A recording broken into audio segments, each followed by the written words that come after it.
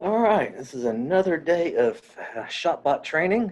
We're going to get into it by learning some aluminum. I think most of you know me. I am Ryan Patterson here at ShopBot. I'm actually at the office today.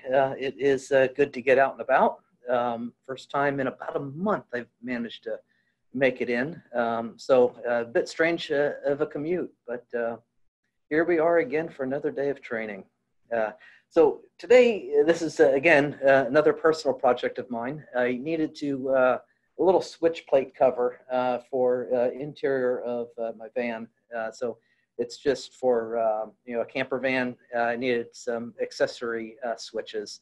So there are just these little round toggle switches that I needed to place into aluminum. And I could have used anything, but aluminum kind of matches up to some other items that I already have in there that I bought. So I wanted to have something similar and matching. This is the video of what I actually cut this morning. So you're going to see the whole process on how I went about cutting this. And I have a blooper to show off. And we'll see what happens. And also notice that I kind of got lucky that this was the final cut. The part when it was done cutting was no longer sitting where it was cutting, it was sitting over here. So I'll explain why that part is over there. I did not put it there, it put itself there. So we'll see the whole process, both in learning my failures and how I got lucky, and also what I did to correct some of the issue. So we're going to get started. Going to go into Aspire. Again, we could use VCarve Pro just the same for this project. There is no difference between VCarve Pro and Aspire as far as the two-dimensional aspect of the work goes. It is different in the 3D modeling tab. So Aspire, you do have a lot of extra modeling tabs and buttons and functions to do. There on the 3D tab, or the modeling tab. But other than that, we still have the same buttons and tabs down below. Tool pathing and everything works just the same way. As we get started, feel free to use the chat window to ask any questions. I will keep an eye on monitoring that. Certainly will answer them, even if the question is not directly related to the step that I'm showing, or even directly related to this project at all. We're here to help in whatever aspect of cutting you are. So this should be a fairly quick training session, which will leave us open time at the end of the training for hopefully a good question and answers, but we will see.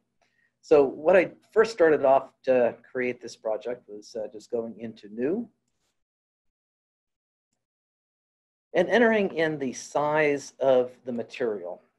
So the material that I had was a 12-inch by 12-inch with a Z of 1/8 of an inch.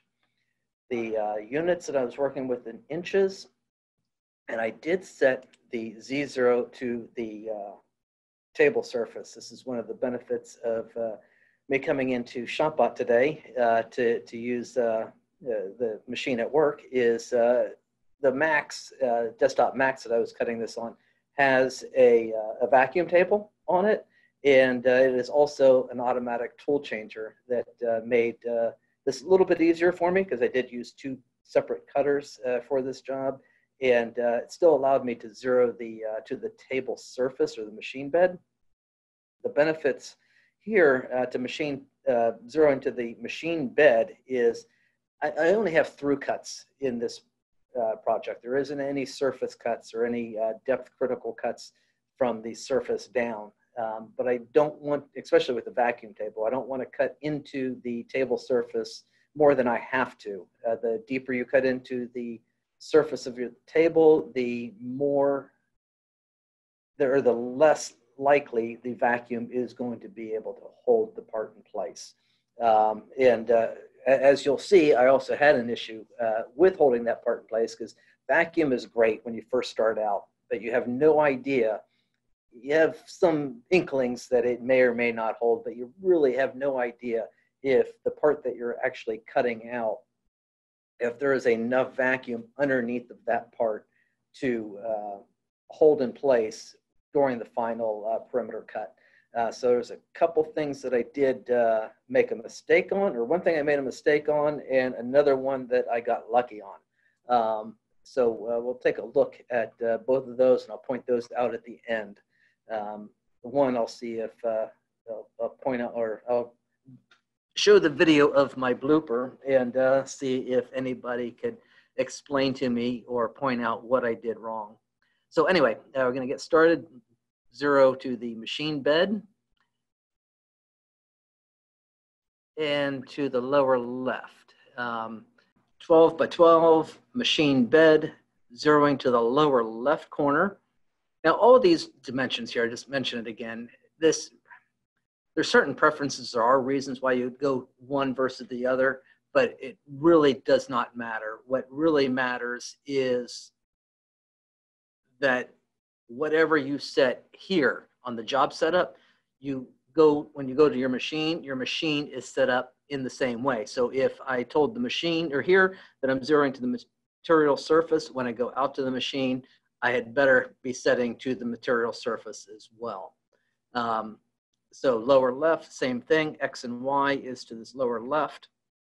Once we are all entered in here, I'm going to select OK. Now, when I start designing or start laying out a job, I don't generally worry about where in placement on the material that I'm going to cut the part out initially. I just kind of randomly place objects and get it designed. And then once it's designed, then I go in and lay out and figure out where exactly in the material that I would like to have this cut.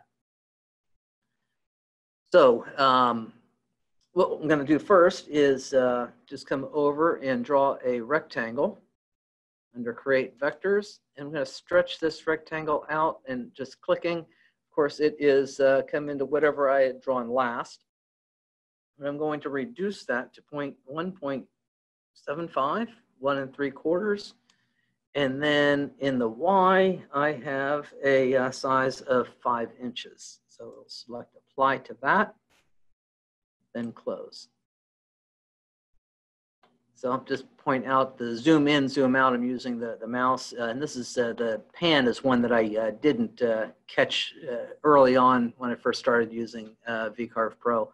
It's the center button, or the mouse wheel is also a button to be able to click, and it allows you to pan back and forth. So once that is completed, I also created radius corners on this part here. There's 2 ways that I would be able to create that. I always tend to forget the first method, which is probably one of the easier methods. By clicking the rectangle tool again, with that being selected, that means that I'm going to be modifying the selected vector. So whatever changes I make is going to be applied to that rectangle. So the easiest way is to set it right here to radius the external corners with a radius of 0.25. When you select Apply, it automatically adds those there. I tend to forget to do that, so I just did a Control-Z to undo that to show what I usually do. Rectangles I usually create with square corners, and I use the Fillet tool and coming in and just entering a radius of 1/4 inch here and a normal fillet. And just clicking. So you'll notice that when you hover over top of the area where you want to fillet, your mouse cursor is giving you information. So right now there's already one there, so I am getting a little X. So when I click again, it undoes or reverts it back to a square corner. To create it again, hover over top, you get a little check. That check is indicating if I click, that's going to happen.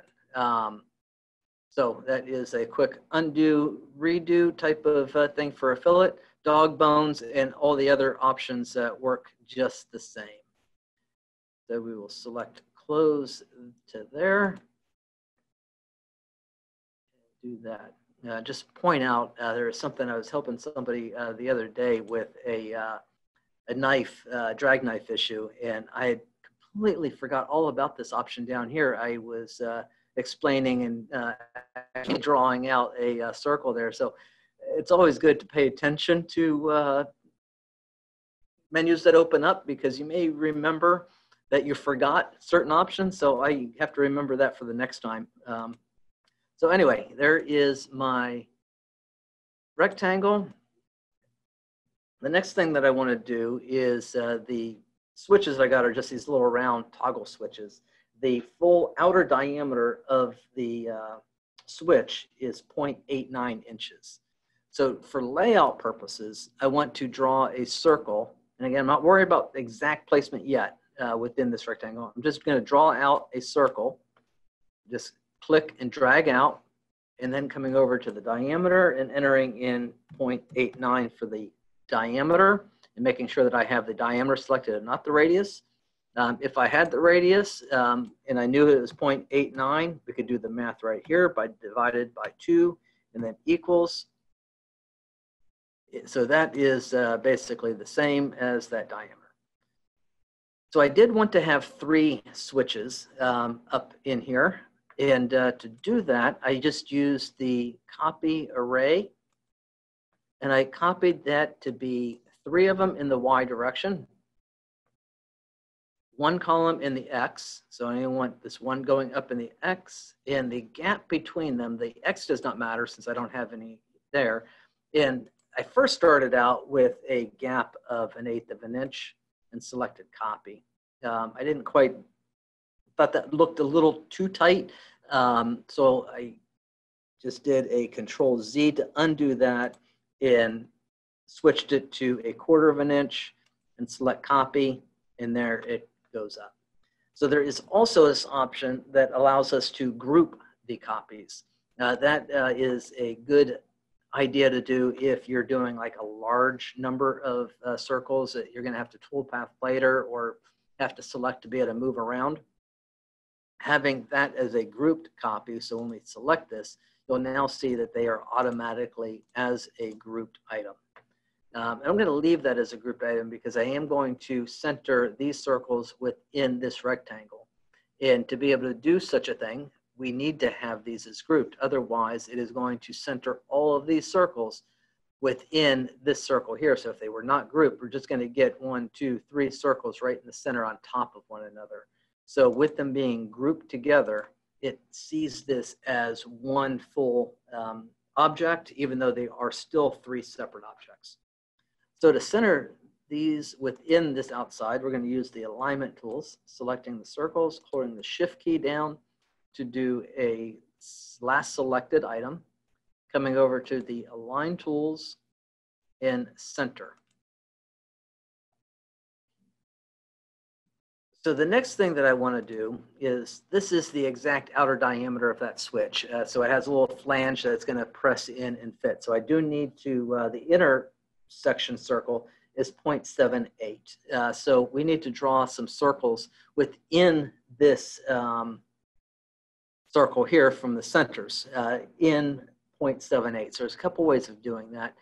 Since I only have 3 to do, I'm just going to draw out a circle, changing the diameter before I draw it. It's not too often that I do it this way. But the reason I'm doing that is, so now every time I snap to the center and just click, it is giving me that circle of the selected size. So I could just continue to select the center of each one and close. So we now have the 3 inner circles, and the inner circles here are what we're going to be using for the tool pathing or the selection of the tool path. So that is almost the basic complete object. The one thing I did add is some mounting screw holes on the outside. I just added 1/8 inch diameter holes, and I'm going to do that the same way. I'm going to draw a circle, changing the diameter to be 0.125. And I'm going to snap it to the center of this radius here. And if we just come over close, we can see how that snaps right into the center. and just simply click when you're there.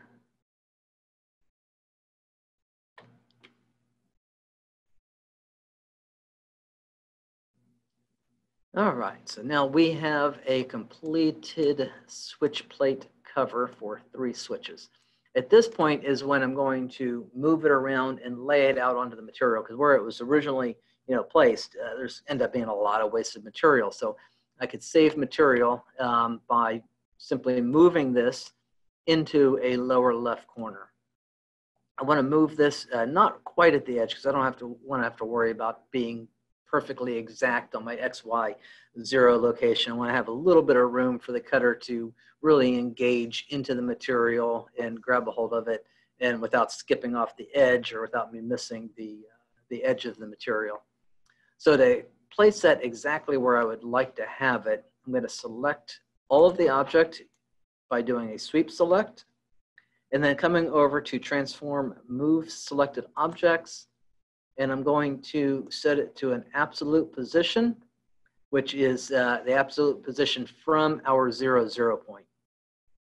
I'm going to set that in by 0.5 by 0.5 inches, knowing that I'm going to cut this out with a 1/4 inch cutter, and that will leave like a 1/4 inch material around the outside edge. I probably could get away with moving it a little bit closer and not having that gap there. This just happens to be the way I did it. All right, so now for the tool pathing and figuring out what we need to do to be able to cut aluminum. Or this kind of applies to everything that we want to cut. The first thing we need to take a look at is, what is the diameter of cutter that I need to use? When creating this and selecting the cutter diameter, it is typically best to use the largest bit possible that's still going to be able to maintain the detail within your model. So for something like this, if it was not for the 1/8 inch diameter holes on the outside corner, I would certainly use a 1/4 inch cutter for everything. Or if these holes were a 1/4 inch, I would definitely use those as a 1/4 inch cutter. Again, luckily I'm here at ShopBot today and was able to use the Desktop Max with the ATC, so I don't have to worry about the tool changes. So if I was at home and using my machine at home, I may think about just cutting the whole thing out with an 1/8 inch diameter, or 1/8 inch diameter cutter, just so I don't have to go out and change the bits. But then again, if I was at home, I don't have a vacuum hold down, so I would first cut the holes out, using those holes, cutting those out with that 1/8 inch diameter bit, then using those holes for the hold down of the actual product. So I would then come through and place screws into and through those holes to be able to hold that plate in place. And we'll see in the video, that's why I did get lucky. I wasn't thinking I'm just thinking that vacuum is the cure for all hold downs. So for those of you that have a vacuum hold down, know that that is not true. Just because you have a vacuum, no matter what strength or size vacuum blower you have, you can't always count on it to be held in place. So you always have to think about how it's going to be held in place. And I just made a bad assumption that this vacuum was going to hold this in place. Reality is I didn't even think about it, just got lucky. So anyway, we are going to use a drilling tool path to drill these holes out. I'm going to switch over to the tool path side. For those that first started watching these weekly videos a couple weeks ago, I did mention early on that I really start needing to get used to this button right here that allows me to switch to the toolpaths tab. I've really focused on that and trained myself now to click this button to just switch to the toolpath side, where just a couple weeks ago, I'd come over here, click this tab, click the thumbtack, come over here, unclick that thumbtack to hide that. This button just is, get used to using it if you're not using it. It took me a little while to train myself to use that.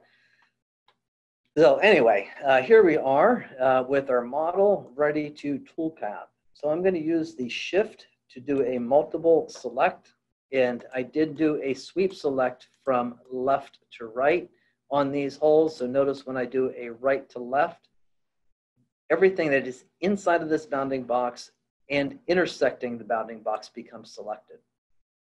Going from left to right, only objects that are entirely within the bounding box become selected. So that is a quick way, an easy way to be able to select smaller components or smaller objects within a larger object. So that is for there. And what we're going to use is a drilling tool path. Now, drilling into aluminum is, you have to be careful of the chips and getting stuck down into the hole. You also have heat buildup that's going to build up in a little bit of a pause or change in direction. So a drilling tool path only goes straight down and straight back up.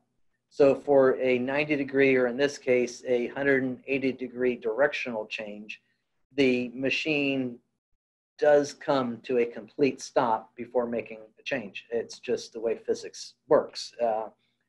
There's nothing we could do about that. You shoot an arrow or straight up in the air, before it comes back down, it pauses as it changes direction. Just the same thing that happens here. When it goes down, it's going to go down and stop before it makes its direction change. And that little bit of a stop is enough to build up some heat. And that heat is going to possibly break the bit. We also, if we go straight down without any release or lift up, we're going straight down, we're also creating this curl type of chip that allows itself, or could allow itself, to wrap around the cutter. And once it gets wrapped around, it could cause a little bit of a wedge or a binding and just snap that cutter off. So the way that we could get around that is by using a peck drilling. Peck drilling is where it goes down, pause, down, up, and pause. So with every time it goes down, it can, depending on your retract gap, come back out of the material and go back down. So there's two options here. One is retract above the cutting start depth. So my cutting start depth is at the 0 depth, not to confuse that with the table surface, or where it's 0, that's completely separate from what this start depth is. This start depth is referring to the top of the material. Where are you starting? Well, we're starting our cut from the top of the material, not where we have it 0. 0 is still to the table surface. And I'm cutting down from our start depth 1/8 of an inch. So I'm essentially drilling down 1/8 of an inch. While there could be a slight problem with that, is I had set the material thickness to be 1/8 of an inch.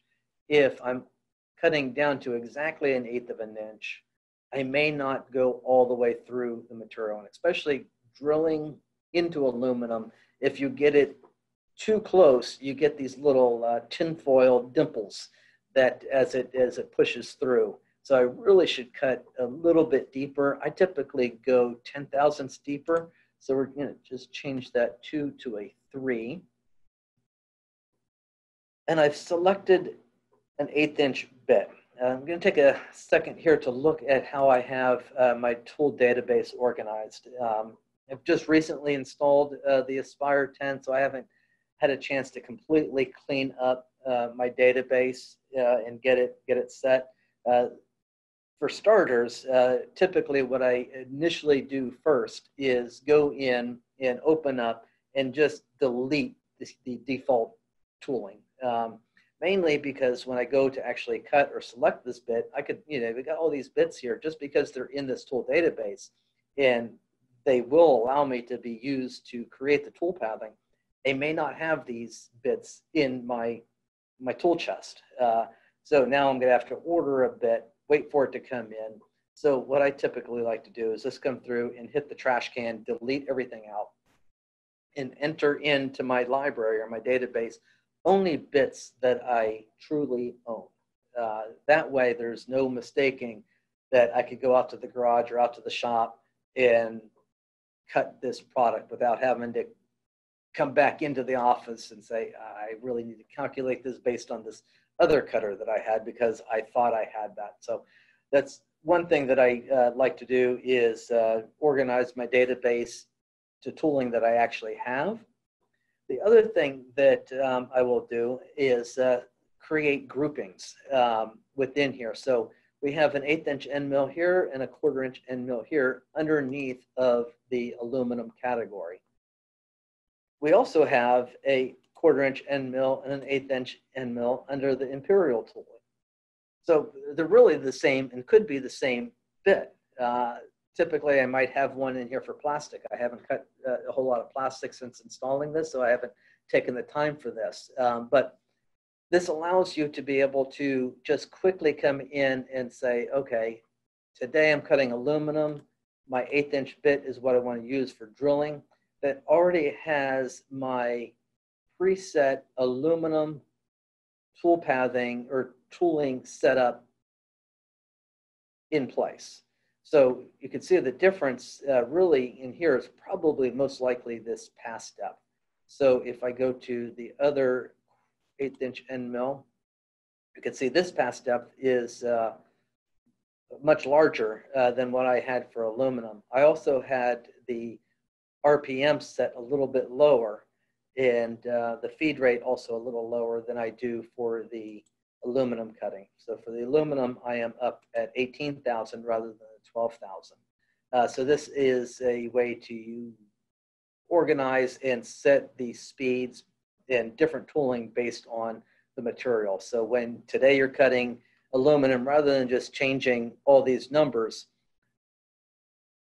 I have a pre-selected tool that I could use for cutting that 1/8 inch aluminum.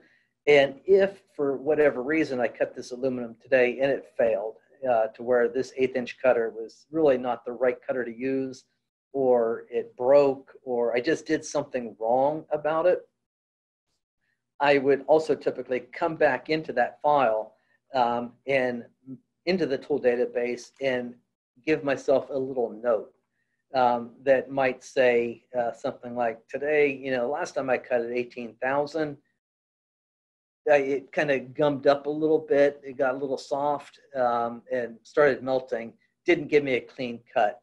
Next time, try cutting at 17,000.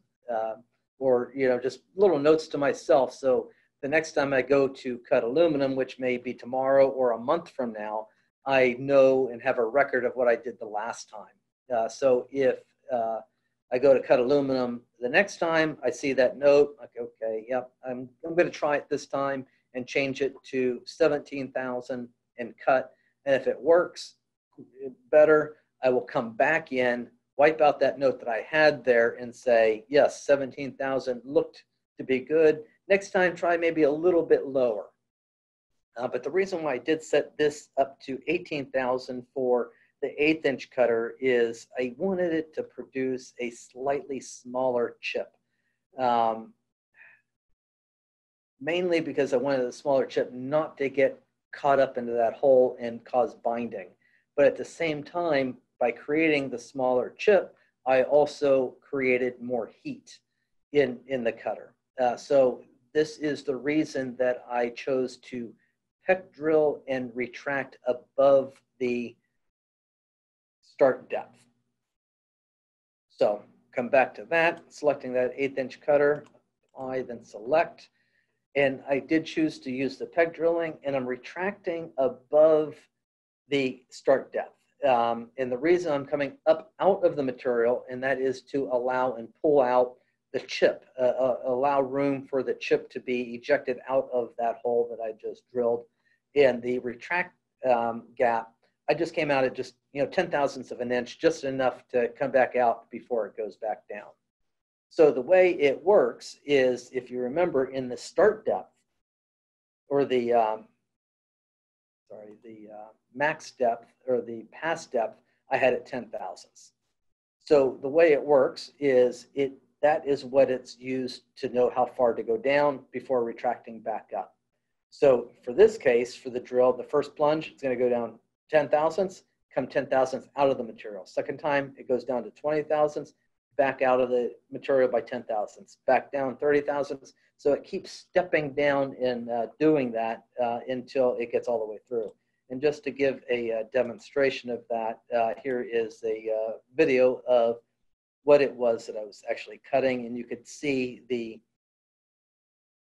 stepping as it's up and down motion as it's cutting there. So every time it goes down, it is coming out of the material by that 10 thousandths of an inch, and that just allows that chip to be cleared and get it out of the hole so it doesn't get bound up and stuck. So that was the tool path that we just created for those 4 holes right here. So retract that into the material, coming up out of it, 10 thousandths of an inch. This is one option you would not want to use for cutting aluminum. You would not want to dwell at the bottom of the cut.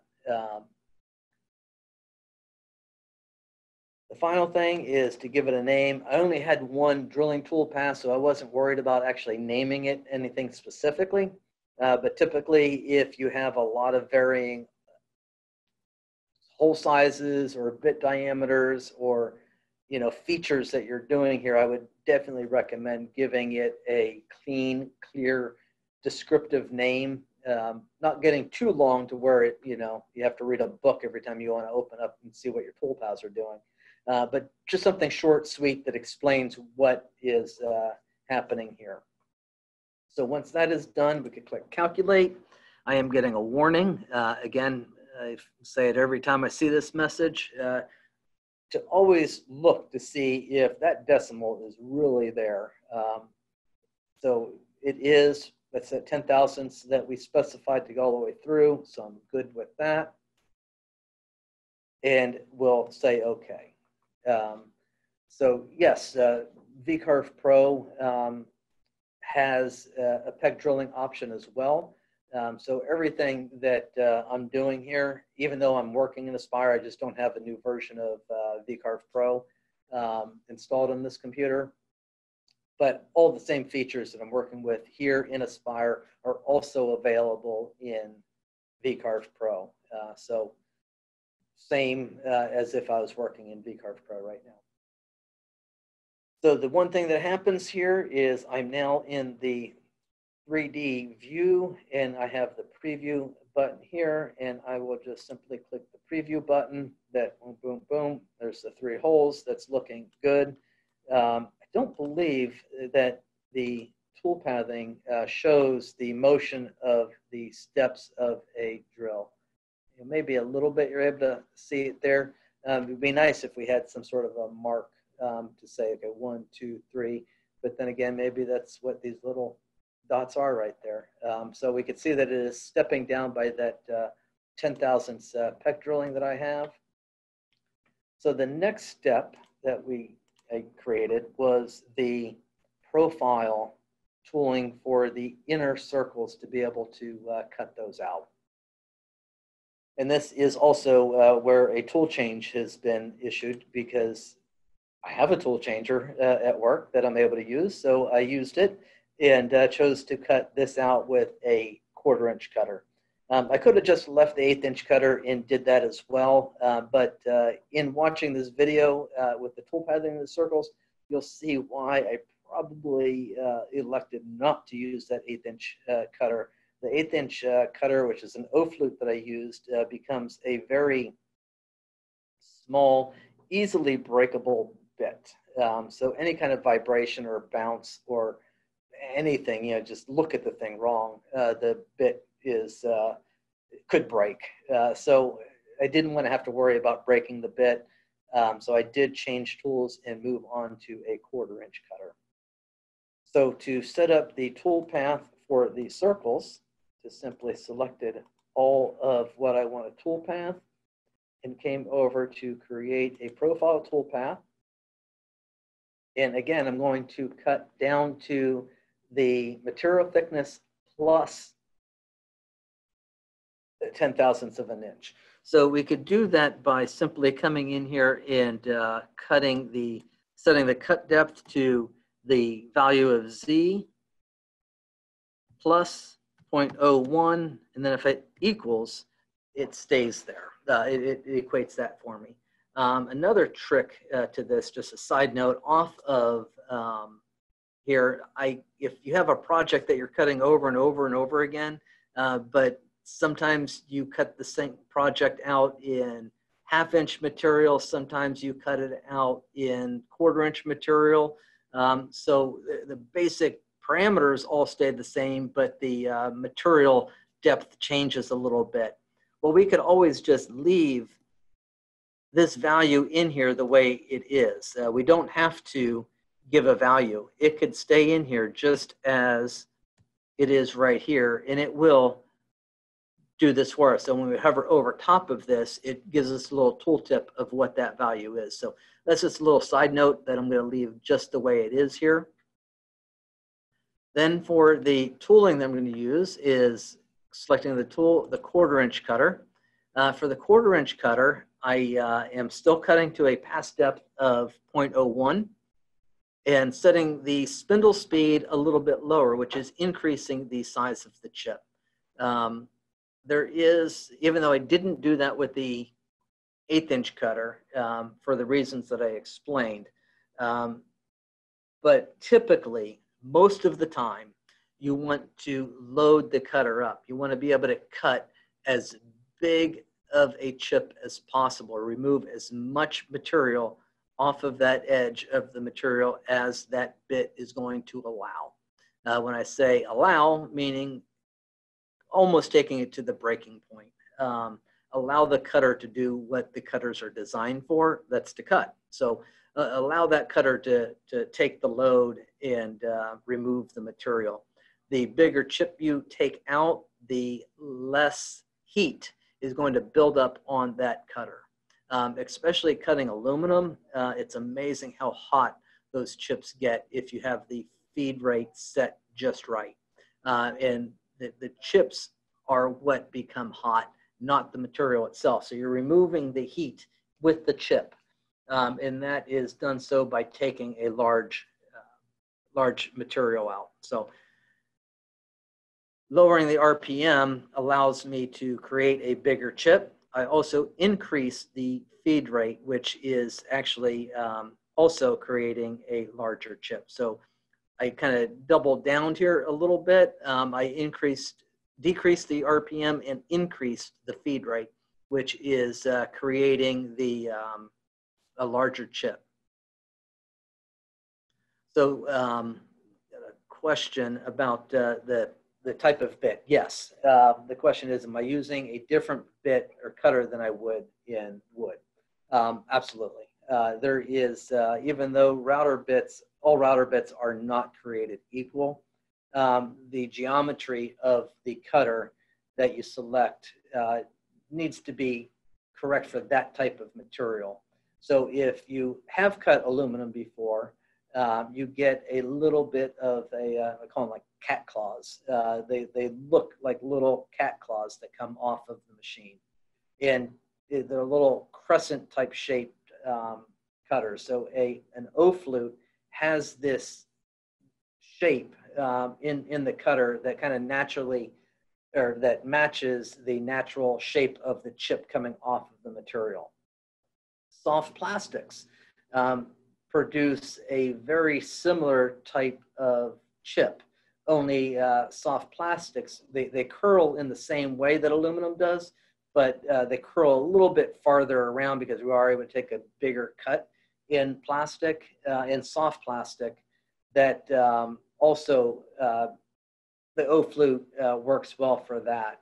Now, hard plastics does not create these curled chips. They create little straight, vertical, square, rectangular type chips. So in the case of harder plastic is one that you would use a straight cutter for. Wood, kind of the same thing. You want to match the cutter shape diameter to the type of chip that's going to be produced. So this is another thing that I use the notes for here, is telling it what cutter brand I'm using and what geometry it has and how well it cuts. for this. That is that. Got a question about the number of flutes. Do I always use a single flute cutter? Well, O flutes really can only come in a single flute cutter, mainly because an O flute is naturally, or it does not have, it's an unbalanced cutter. So let's see what Google does.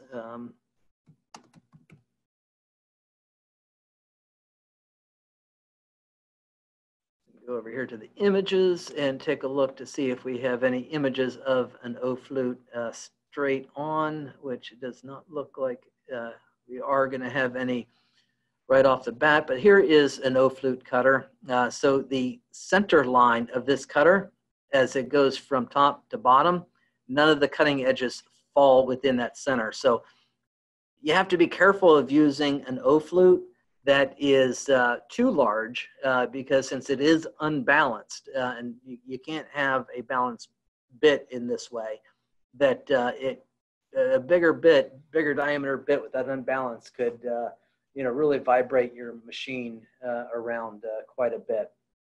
So going back to what I originally said, using the biggest bit possible that's going to allow its detail, you also have certain considerations with the type or the style of bit that you're going to use. So 1/4 inch on a desktop, I wouldn't go with a 3/8 O flute on a desktop. Full-size machine, there's enough weight to absorb any of that unbalance there. On a desktop, you start getting closer to where the vibration of that unbalanced bit could show up in the quality and edge of the cut. But that is the reason for having this set to a number of flutes to 1. If I wanted to have a smaller chip and still maintain the feed rate and RPM that I had in here, I could make that number of flutes 2 if they made such a cutter, and that would reduce the chip size, or it's also known as chip load. I'm not quite certain why they call it load. I mean, we are loading up the bit, but to make it more understandable to us woodworkers is chip size. So that is what chip load is really the measurable size chip that is being produced off of that material. So once I select this bit, selecting apply, then close, we can see that I'm taking a total of 14 passes through this material. Now, there's 2 ways of thinking of this. That's a lot of material. I know some people cut a little bit deeper and slower. I like to cut faster at a lower RPM, and both get done about the same time. So we'll see the video on how this cuts. But there's that. I am cutting this on the inside of the selected vectors. Going to use a conventional cutting. Talk about this almost every time I bring up profiling, climb versus conventional. It is all in the quality of edge of which one you select. One is going to produce a cleaner edge than the other. So in this case, I am doing a conventional cut, which means if I'm correct, the scrap disc that gets removed here is getting the climb part applied to it. The quality of the edge of the disc that's getting removed, the scrap, should be not as clean as the inner hole that I want. And you should always compare the scrap to the finished product. If your scrap has the cleaner edge than what your product is, or what you really want to keep, change the direction. In aluminum, this is one that goes both ways, depending on the hardness, softness of the aluminum, makes a difference. We'll mention the easiest type of aluminum to cut is a 6061 T6.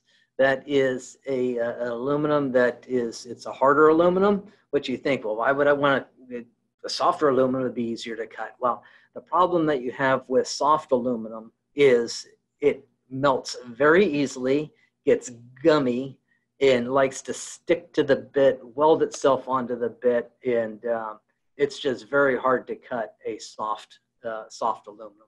It can be done. You might need to use coolant and such to help with that, but I cut this dry, and typically most aluminum cutting that I do that is the alloy of 6061 T6. I don't typically use any kind of lubricant or coolant on it. If I do, we do have a mister that is able to mist the product, and I would use denatured alcohol in the mister to where we're spraying it with the alcohol. That does two things. One, the alcohol does not make a mess because it evaporates quickly. And it also, that evaporation of the alcohol also helps to cool and keep the material cool. Just the evaporation is removing the heat, and that helps a lot. It also keeps things clean. Another issue that I sometimes have with a lubricant, I know a lot of people use like soapy water, or there are actual coolant products out there that you could use. What typically happens to me is when I do use a liquid coolant that kind of hangs around and doesn't evaporate away, kind of gets down into the kerf of the cut, then all the chips are not able to get cleared out. So as it's cutting around, those chips are kind of getting reground and building up and getting stuck into the kerf, even though they're like not stuck in there. They just kind of float around down there and get bound up and get reground, and I don't like that. I like to have the chips just fly out of the cutter or out of the kerf. And if the chips are not building up in there and you have your feed rate and your RPM set correctly, the heat is getting removed with that chip, which that chip is then being ejected out of the kerf. All right, so that is direction climb versus conventional. Another feature that I really like to use in especially cutting a circle is the ramps. Cutting into aluminum, I always use a ramp, but when cutting circles, I always use the spiral.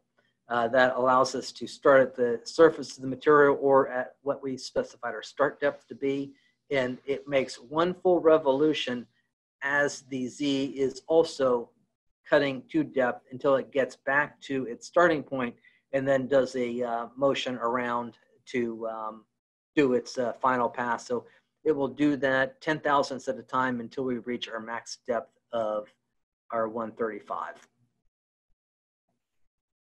So again, we would give this a name. Since I do have two separate profiles, I am going to name this one circles. Calculate. Again, I get this warning. We'll say OK. And that looks good. We'll just kind of zoom in here and see what the path is looking like. It's so close together, it's kind of hard to see the spiraling action that's happening here. But you see it's starting here, and it's just going all the way around in a spiral kind of tapping type of motion until it reaches the max depth. So we could preview what this looks like.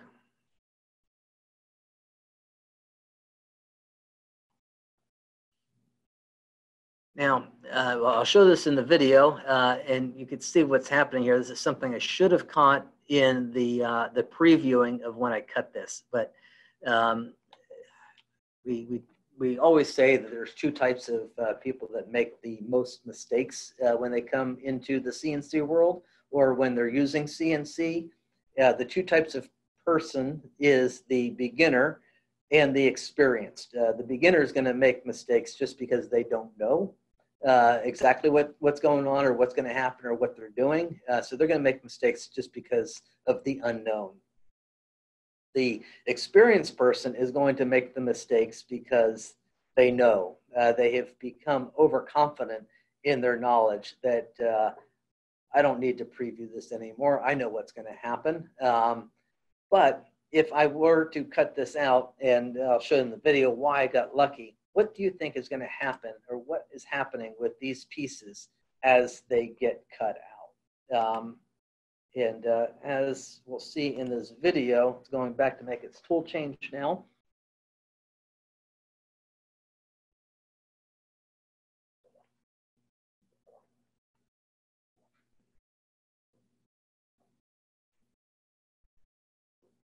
And you see, as it's here, I have this piece of Lexan sheet and some of this blue plastic over here. This is a vacuum table, and basically what I've done is just kind of covered it up so that we wouldn't, to help maximize the vacuum underneath the part that I actually want. So it is going through that spiraling action. You can see the chips being ejected out of the kerf. They're not getting built up inside of there. Now, if I use some soapy water, the chips might, not be ejected out. But now watch that center piece. You see it just kind of went away. It got yanked and pulled out. So if I were cutting with a 1/8" cutter, that circle that was left, that scrap piece that got ejected out, may have been enough of a bounce up against that 1/8" cutter for that to break the cutter. So I had gotten lucky that it did not break the cutter and that it ejected out in the correct pass. Stop that there and come back to show a couple things that I could do to prevent that from happening. One is I could use a pocketing to completely remove all of that material and kind of just eat it away to where I do not have that little bit of a scrap there.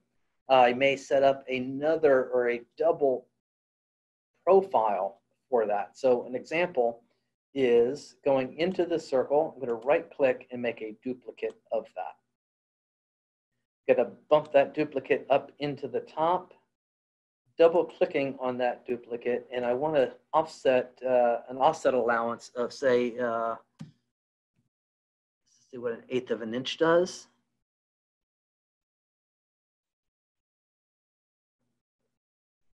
So what that has done is created two separate profiling toolpaths. And I'm going to uncheck this use solid toolpath here.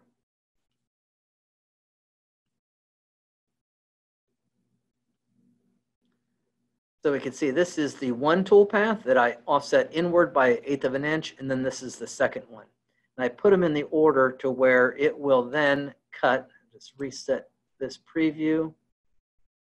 I will preview only the first one that has the offsetted. And reset and preview that visible toolpath.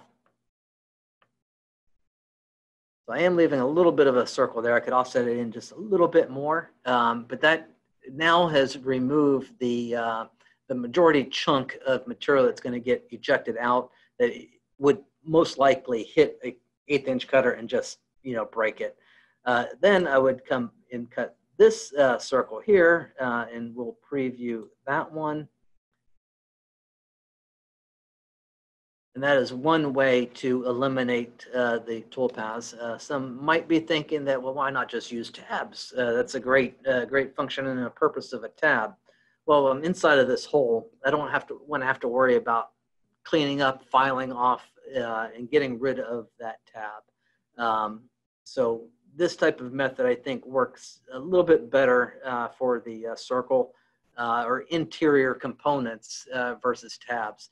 Now, if it were a bigger circle or a bigger rectangle, yes, I probably would use tabs and not completely remove that. But for something like this, it has worked out pretty good. So those are the two interior circles. The final pass was to do a profiling toolpath. Just select it. I have all the same parameters that were there from the toolpathing of the profile of the circles there, so I don't have to select the cutter again. The same passes are listed. I do want to change to the outside. I do not want to do a spiral on this because that's a long time to go around, but I do want to have a smooth ramp into the material, and setting that there, giving it a name of cut and calculate. So that is the the majority of how to cut this. So there's a couple things that I did as a mistake, got the same type of issue as this cuts out. You saw I did no tabbing, and I have this big piece that's probably not going to be held down by the vacuum. So what I'm going to do now, as we have any questions, please feel free to use the chat. At this time, I'm also going to allow people to unmute yourself. So if you have a question, just click your microphone to unmute it. And while people are getting used to that, I'm just going to click play here so we could see how lucky I got.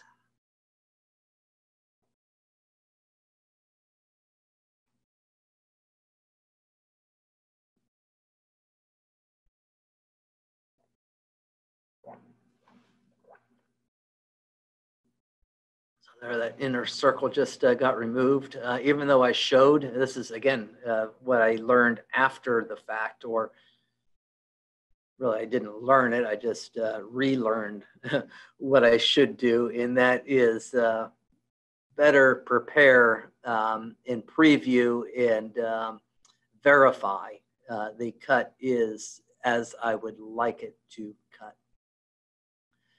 So you can see the chips coming off of there. Like I said, they are little, cat claw-like, and that chip is the kind of the natural product of what the chip looks like, and the cutter of that O-flute kind of matches up to that chip.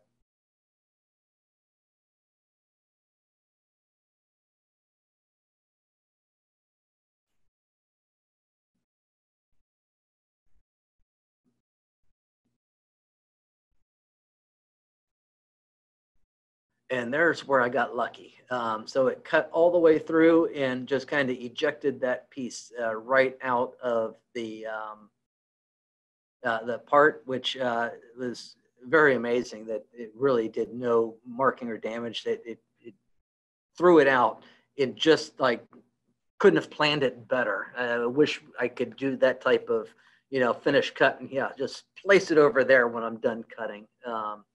So the feed rate that I used for this was a 3 inches per second in X and Y, 2 inches per second in the Z, with an RPM of 14,000. Which I don't have the actual product with me. It's out in my van already, but it did produce a very clean, shiny edge that really don't need to do any work to it after the fact. It did leave a little bit of a mark on the side where it did eject it out. But for the most part, that little mark was fine with me. It's acceptable. So that is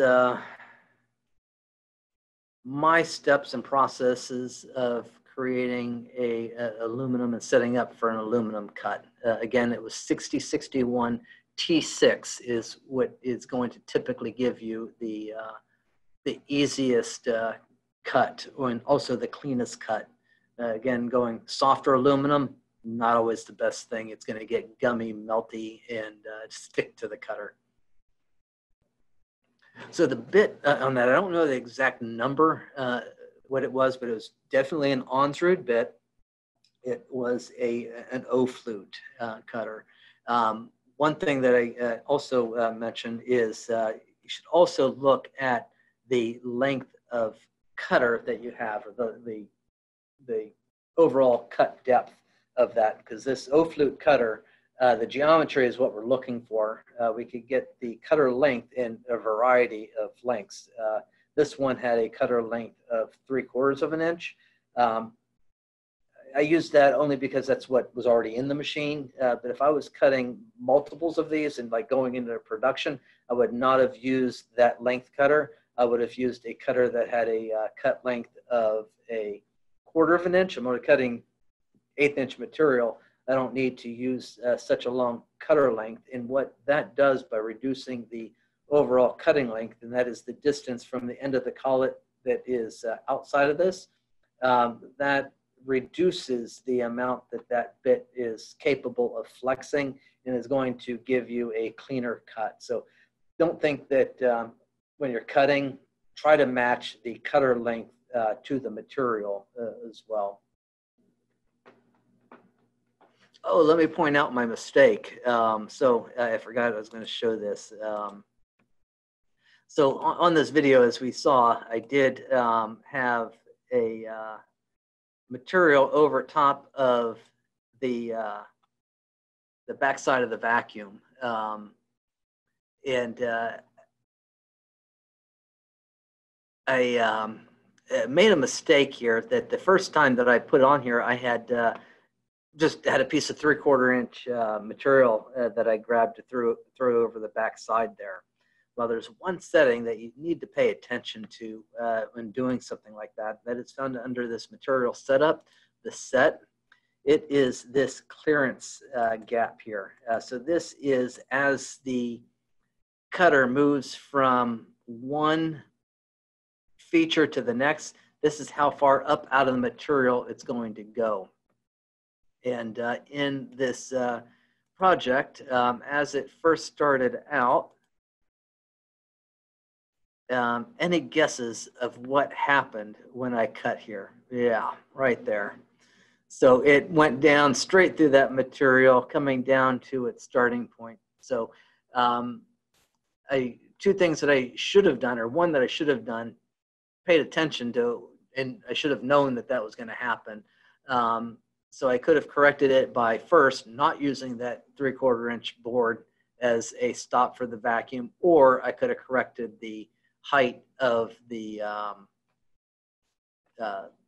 retract gap above the material in the aspire setting.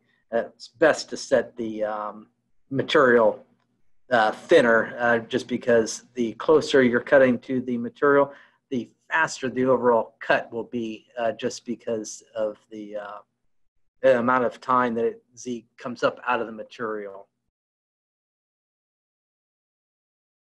So there is a request for more indexer training. So maybe could do a repeat of the indexer training that I did a couple weeks ago. That I ended up recording it and didn't do it live.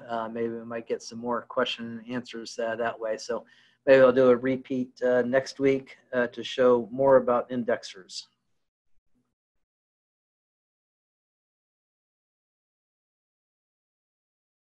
Maybe just a video in general about accessories. You know, there's drag knives, both the Donic knife and the Widget Works vinyl cutter, indexers. The desktop has an edge clamp that is great for cabinet makers to do joinery work. What other, you know, a probe, touch probe, that could be a good one to talk about. All right, well, that is going to be it for us today. Glad to have you here. Thank you for the questions.